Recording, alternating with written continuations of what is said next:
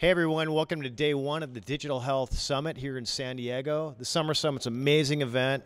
We have Dr. Anand Iyer, who's the president and CEO of WellDoc. Good morning, Tim. How are you? Good, good. So we had a great time with lunch and you guys last night. I really appreciate taking the time to mentor our interns here. Pleasure. And so the first session was from a sugar rush to digital health high. And what was going on inside? Well, it's amazing. I think Jill looked at that title and she kind of looked at my own history as a diabetes patient. And I'm a wireless guy. I've been in the wireless industry for so many years. And back in 2002, I developed type 2 diabetes myself. And then I met up with a company, WellDoc, that was actually founded by an endocrinologist in Baltimore. And it was really born from her clinical frustration that, she was working up at the Joslin Center at University of Maryland, arguably one of the finest diabetes centers in the world. And she was frustrated. She was frustrated that she had everything at her side, but she couldn't make a difference in outcomes. But she also noticed, and this is back in 2005, before the iPhone existed, before the word app existed in the English language, that everybody had a cell phone. And she asked a very simple question, that could the cell phone actually help? Not just capture data, could it convert the data into information, knowledge, actions for the patient, and then outcomes for the health system? And that's really how we got started with this. And Jill aptly picked the title because it kind of started with this high sugar, but it's ended up at this digital health high, which is amazing. And that's what's interesting is we were speaking with Chris yesterday about how your team was really formed with the health side, healthcare side, and especially wireless technology. Tell me about the announcement today. Yeah, it's a great announcement. Today we're announcing formally the launch of our Blue Star product, which is a mobile prescription therapy, MPT. Like the first of its kind, right? First of its kind. Think about it. In the past, a doctor has only been able to prescribe three things: a drug, a device, or a therapy like surgery. And now, for the first time in history, they can actually prescribe software and get remunerated from the health system, and actually fits into the. We always talk about disruptive models. Disruptive models should always disrupt the outcome without turning people's lives upside down. And if you can do that, then you win. So it takes a while to get this path set up. What was the path to get there? I know you guys took a careful path to get there, and we were talking about the cake and the icing. Yeah, no, it's a great question, Tim. I think that it has to start with, first and foremost, evidence and outcomes. Can you show that your innovation, your disruption, actually helps both the numerator, which is health outcomes, and the denominator, which is costs? And if you can do that not once, twice, but many times, in different populations. Because it's funny, you can send man to the moon once and everybody believes it, but a clinical trial, you did it in Baltimore, or try it in Texas, right? That's just a mentality, and that's okay, because these things are important. They're important from a patient safety standpoint. So first thing, you need evidence. The second thing you need to do is you need to ensure that patient safety. And for us, that meant getting the proper FDA clearances. And so that's a journey in and of itself. And keep in mind, when we started this, we didn't know anything about the FDA, they didn't know anything about us. And then I think beyond that, it's then how do you then build the operating model? How do you get it into patients' hands? If it's a prescription, then how do they get it? How do they fill it? How do they get trained on using it?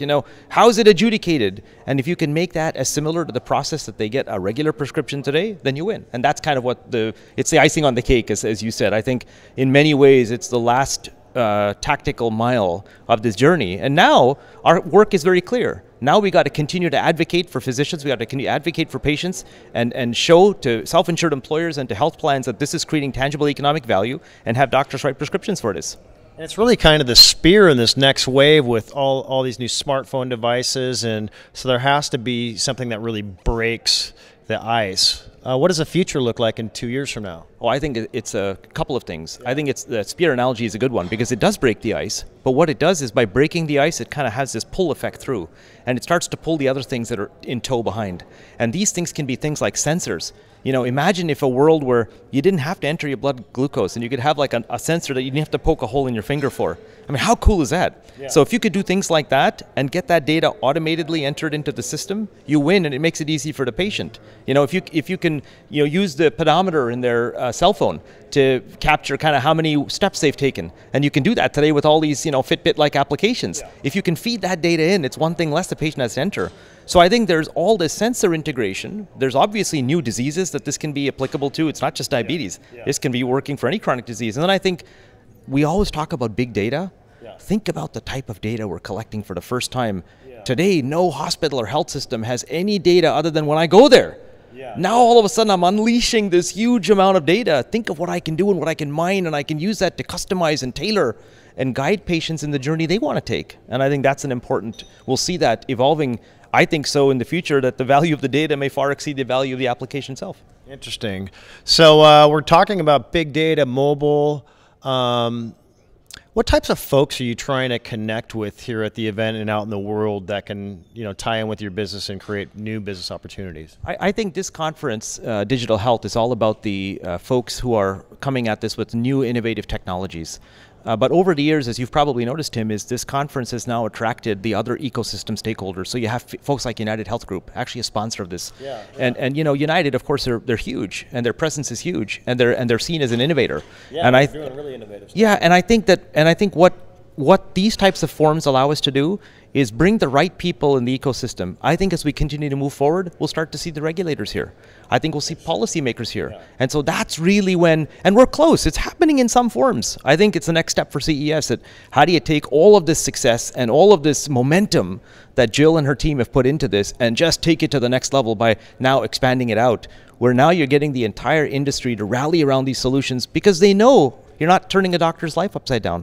You're not turning a payment structure upside down. You're fitting into it, but you're delivering value 2 to 3 to 4 times better than drugs alone, which is very cool. Yeah, preventative. All right, well, hey, thanks so much for your time. Very excited for you. Check out your website. Yeah, absolutely. WellDoc.com, and yeah, have at it.